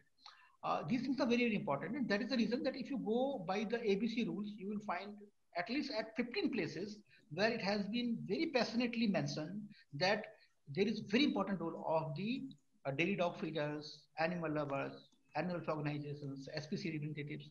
That has been mentioned again and again, because while these rules were being designed by Govt of India, it was very sincerely considered by the law recommending authorities that animal lovers, animal activists have to play very important role. And I strongly believe that they have to have close association with the ABC implementing organization, except Operation Theatre. They should be given access to interact with the animals. But it has to be in positive manner, problem solving manner, not in a finger raising manner. Because ultimately we are there to resolve the issues, not to create the issues. So that way we have to move. Like, yes, definitely, skill of doctor is very, very important. That is plus fate of the animal is also very important. Plenty of times you find that it meets with accident, it meets with a misfortune. That is also one of that we have to accept. Dr. Ilona, you were saying something. Yeah, no, I noted there were some people sending a message asking if I'm around to answer questions, and I just wanted to say that I am. I just have a poor connection, but and so I'm not having my video on. But I'm here if anybody has a question. Dr. Ilona, question was that what is the ideal age and body weight for the going for the surgery of a dog? Okay, so in a case of a male dog, the answer is reasonably simple, as in the testicles should be down. Now, this is usually, like you said, around maybe 5-6 months. Similarly, female dog from the anatomic perspective can be operated also young, before the age of 5-6 months, you know, somewhere like 3-4-5 months. But I find the bigger question, the most important, is really the body weight. And so say a 6 kilos, roughly 6 kilos would be around the minimum 5-6 kilos. However, it is not, you can't really put an exact sort of a weight limit there. A lot depends on the skills of the vet team, and also if the surgeon is not sort of not very probably not very confident with the anesthesia, then maybe it's better that they'll do little older dogs. But so in that way, it's really up to the confidence of the surgeon. Of course, we do anesthesia and surgery for much younger animals as well, sometimes if needed, you know, for say a fracture or for some other reason than spay-neuter. So it is really up to the vet's decision. I think all these kind of decisions have to be done by the vet in question. We can't set rules from outside that we expect them, each vet, to be able to each place to be how do I say that, like yeah, it's up to the vet really to decide on this. So we can't say that, oh, you can't operate a 5-kilo dog if you have a confident surgeon who can do it, you know, if that makes sense. Now you should ask Ilona about the mortality after the post-surgery, after the release. Ask this question again. Sorry, what? So Ilona, I have a question. So many times we have also noticed it. Whenever a street dog after surgery is left back in the community, a few of them, they die. They die post the surgery. What can be the reason of it? How soon after the surgery these deaths have happened? So in my case, one dog died within 15 days, or like 10 to 15 days. Another died within 1 month to 1.5 months. So these are so far after the surgery that you cannot connect them to the surgery in any way. Of course, another question which you would need in the kennel, in the surgery facility, in the kennels, because again, picking up infections like distemper is of course very common and very easily done in hospital settings. So, and of course these dogs might have picked it up after being released as well. So any dog, see these type of deaths that are several days after the surgery are without any sign of actual surgical site complication, you know. So if their surgical wounds were looking fine, then there is no way to connect these deaths to the surgery. It just does happen that animals pick up other infections as well, and or poisons, or you know, whatever. So without really investigating, doing postmortems and all that, you know, it's quite hard to say why they died, really. But a lot of, you know, we do see that, yeah, distemper, poisonings, you know, other infectious diseases, of course, can all get them. But I wouldn't associate these to surgeries in any way. No. Okay. See, We have one more. The surgical procedure, spay neuter surgical procedure, is basically so short and simple, and they recover from the anesthesia, you know, within 24 hours. So anything that happens 1.5 months after that is just not related to the surgery. Oh, okay. There is one more question that someone has asked, that Udit from Chandigarh has asked, if I'm not wrong. So he is asking how to get animal birth control implemented in smaller council towns or cities, non-corporation cities. Is this for Joshi or for Dr. Joshi or for me? Ma'am, it is for Dr. Joshi. I would think so, yeah. Actually, Sonali, the law of the land is the same for municipal corporation, for municipality, or for the Nagar Panchayat. The law of the land is same, even for the Jilla Panchayat, or for the Kshetra Panchayat, or for the Gram Panchayat. The law of the land is the same. In the same manner, we have to move forward. That's why I'm saying that if we start moving through state government authorities, it is always a better model, because state government authorities do have authority to direct their juniors to implement the law, and they are there to provide them some funding support as well. Getting my point? Because plenty of time the small municipal bodies or small gram panchayat, they don't have sufficient funds. As we are doing in Uttarakhand, ABC campus is being constructed by the funds of state government. Around 60% of the funds are being contributed by state government. Dog vans and logistic support is the funds for it is being provided by state government. Only 55% of the implementation part, that is again being borne by state government. Only 45% of the implementation part, running cost, that is being borne by the local body. So that way, I always persuade, I always recommend that we must we must persuade for participatory funding by the state government, by the central government, and by the local body. That should be the proper model. I strongly believe in that line. So, sir, he is also asking to share rules on participation of civil society members in Animal Birth Control Monitoring Committee, and also if there are any rules, judgment or circular on public visiting hours at ABC centers. So he has asked 2 questions. Can I comment on the public visiting hours? Yes, ma'am, please. Yeah.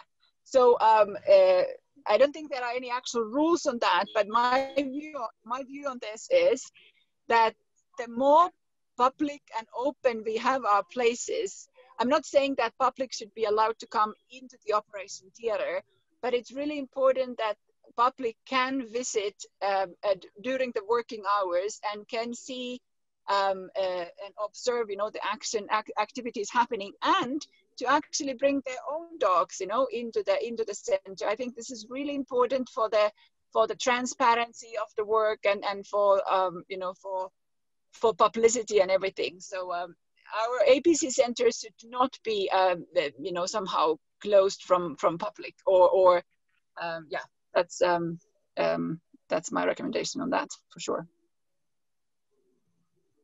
Okay. Sir, would you like to say something? Same topic. I believe that, as I have presented in my presentation as well, that we must, most of the time, plenty of people from media or from a general public, they are keen to know how the things are happening, why things are happening, how, what is the protocol that is being adopted. So if we can provide those general informations, how to, why the program is being implemented, what is our action plan, how we are implementing, these things must be communicated in local language through the banners and posters at our ABC center. That's outside walls. So most of time, 60 to 70 to 80% people, they get the basic idea what is really being done inside. And once they go inside, they get an idea this is to be implemented. So this is to be seen and verified. So I'll say that this has been implemented even in the ABC rules. But yes, we have not to invite the nuisance. There are plenty of people who are nuisance that we have not to invite, not to permit. Like definitely public awareness, public education, education of the media, education of the masses is very, very important. They must learn how we are implementing the program. What is our action plan? What is the law of the land? How we are implementing it? So that has to be this. Dr. Ilona, this question is to you. If the dog is lactating, can the sterilization still take place? Okay, very good question. So technically, yes. So from the surgery technique point of view, there is no, well, if it's heavily lactating, yes, there is an issue of you might have milk contamination coming into the incision if you're not careful with that. However, it is possible to do it in such a way that the contamination is avoided.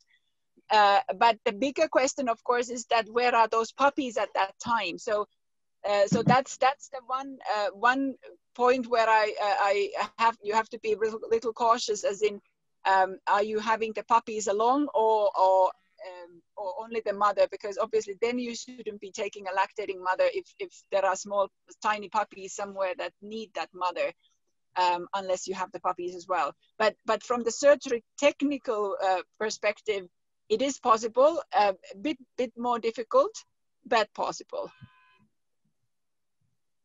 One question I have is that is this a misconception, a myth that many people, especially people who have pedigree dogs, I'm not talking about stray dogs over here, they raise that, sterilization of dogs, they decrease the life of a dog.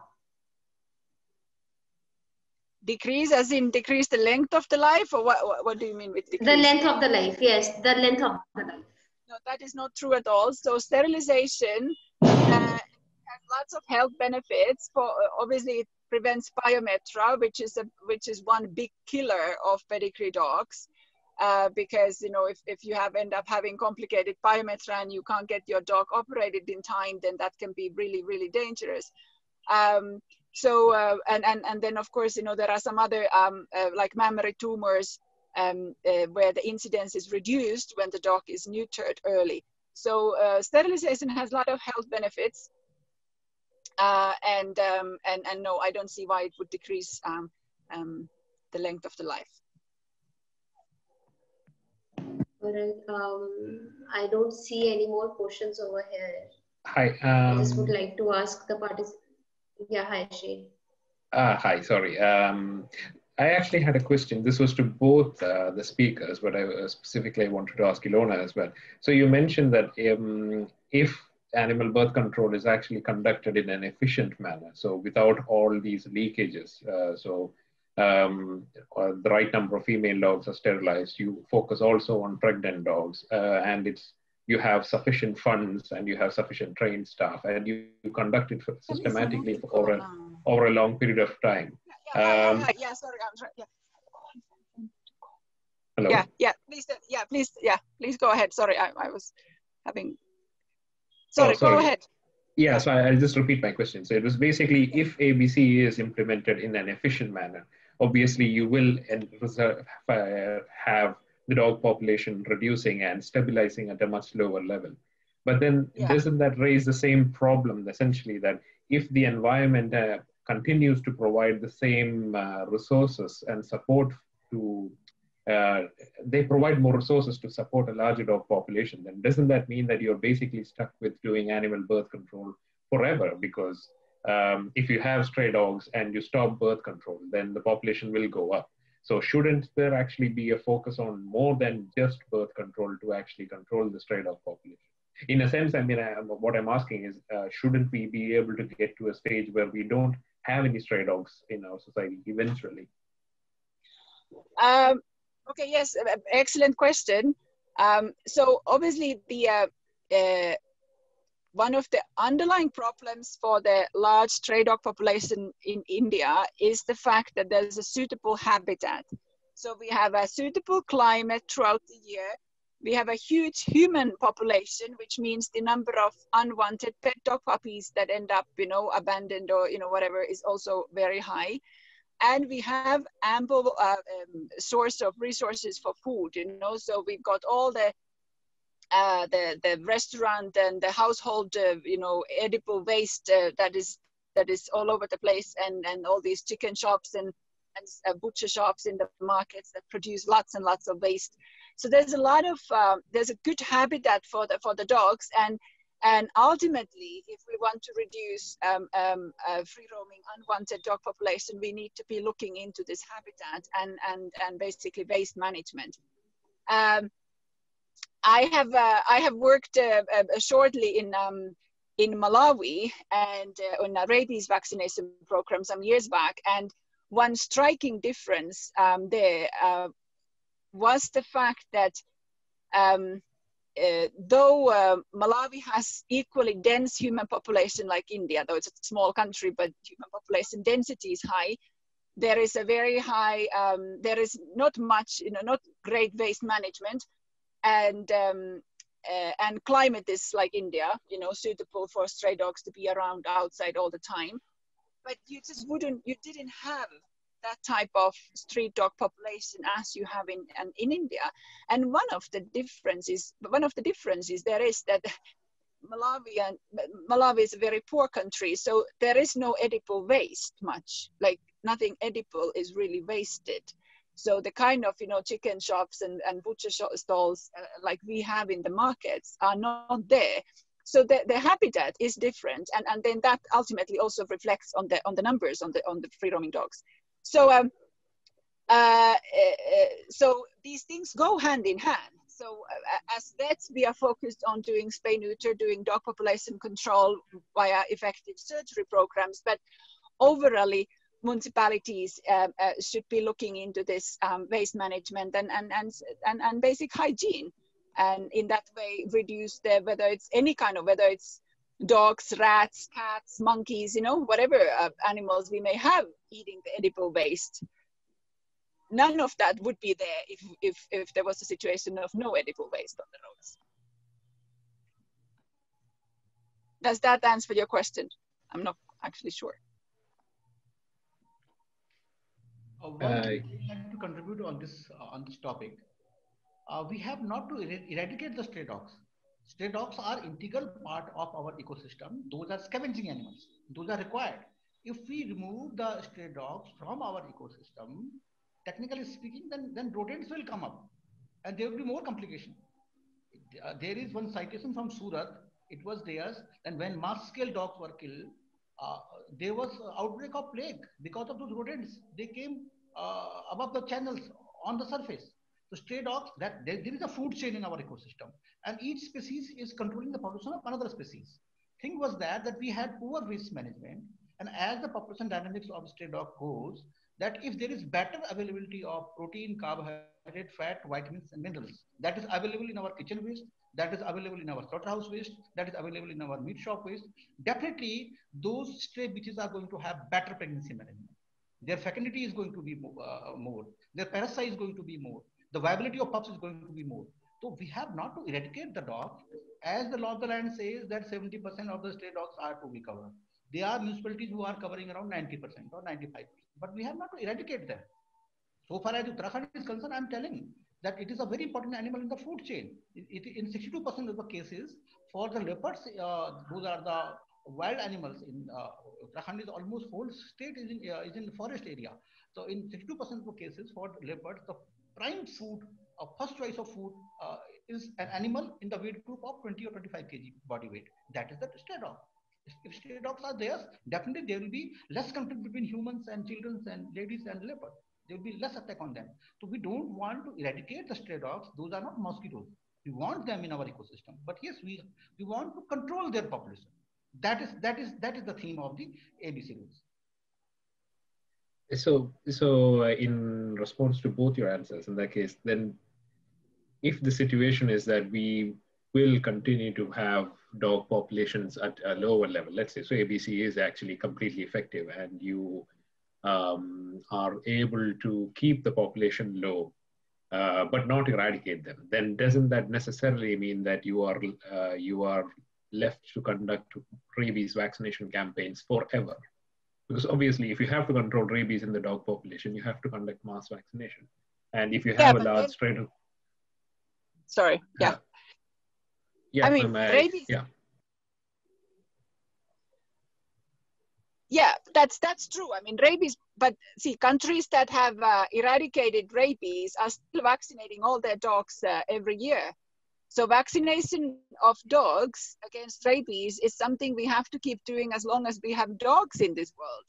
But when we do effective ABC, the turnover of the dogs is less, and therefore we are able to reach a higher percentage of the dog population with our annual vaccination drives.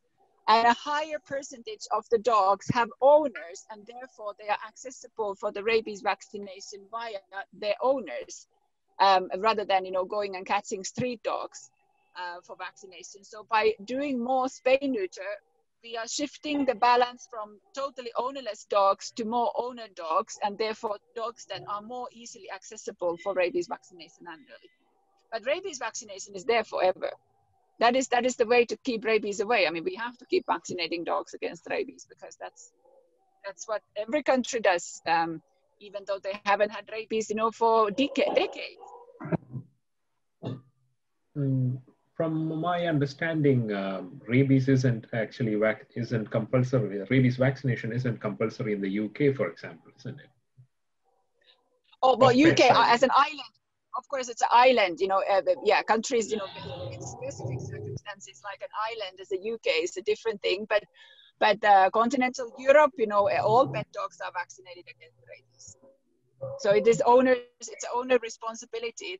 It's a dog ownership question and dog owners' responsibility to have the dogs vaccinated. And people do that. They also distribute oral rabies vaccination into the forest to, which is still, I mean, that happens in Eastern Europe.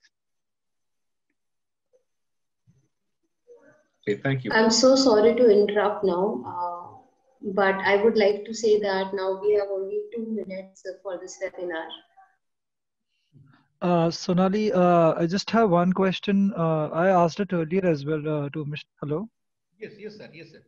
Yes, sir. So basically, this is in reference to ABC Center, ABC operations happening in Chandigarh. In the monitoring committee, we do not have any civil society participants since last 5 years. So is there a specific rule which cites that, we can have some civil participation to improve ABC, especially in the monitoring committee? So if you can just share your views on that and some. Sir, what ABC? So the local monitoring committee by MC. Committee. In that local monitoring committee, we have to give representation to the animal welfare organizations and representative of the district SPCA. District SPCA is a statutory body, district level statutory body under the PCA Act. As AWBI is statutory body under the PCA Act, that is the national level statutory body. Similarly, district SPCA is again statutory body at the district level under the same act. So what I say, there is provision for inclusion of the SPCA representative in the monitoring committee of the municipal body. So that way, since the mayor or the chairman of the municipality or mayor of the municipal corporation is the head of the municipal level monitoring committee, you can submit your request letter to mayor or the chairman of the municipal body. He can consider your that thing. Or second way, maybe you can take membership of district SPCA you can contract your deputy director of animal husbandry of the concerned district. He is the member secretary for district SPCA. You can submit your application. If you are member of SPCA, automatically you get nomination for the to be included in the municipal level monitoring committee. That is the law of the land that is helping us, supporting us. Thank you so much, sir. Thank you. Thank you so much, Dr. Ilona Otter, and thank you so much, Dr. Ashutosh Joshi, Thank you for addressing us on this very crucial topic on animal birth control and covering the major portion of it. For example, the effectiveness. For example, how ABC works. For example, what is the rule of the land regarding ABC? How ABC can be implemented, which dogs are to be sterilized, and especially Dr. Ilona for explaining us why ABC is ethical and ethics versus, as we receive many complaints on the animal rights. So thank you so much, everybody, for joining in. Thank you so much to our speakers for joining. Thank you very much. Thank you, Sonali. Thank you, Dr. Ilona. Thank you, Sajana.